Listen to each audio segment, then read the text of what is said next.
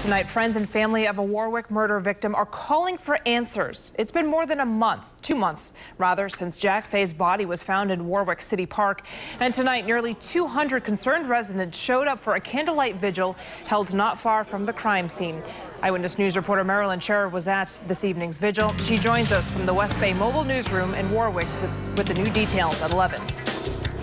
The family called tonight's vigil Justice for Jack Fay. They say they are grateful for the community's support, but they want to find who killed him.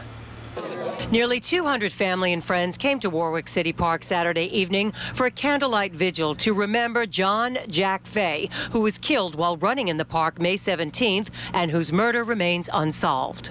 It was a twofold thing: to honor his memory, to try to get it out there that it remains unsolved. Megan Fay says her father's death is an act of senseless violence. She says her dad ran twice around the park every morning, and sadly, she no longer feels safe in it.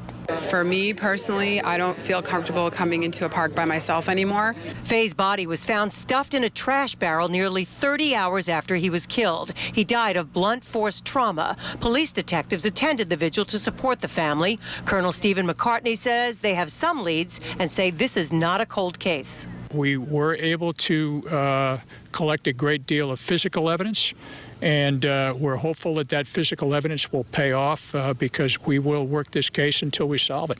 Jerry Fay flew in from Washington State to share memories of his older brother, who he says loved solving math problems. We want people to understand that my brother was not just a person found in a trash can, that he was a wonderful person.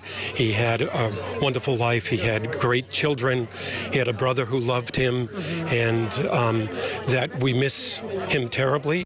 The day after his brother was killed, Jerry Fay says they found high-level math problems that he was working on in his home.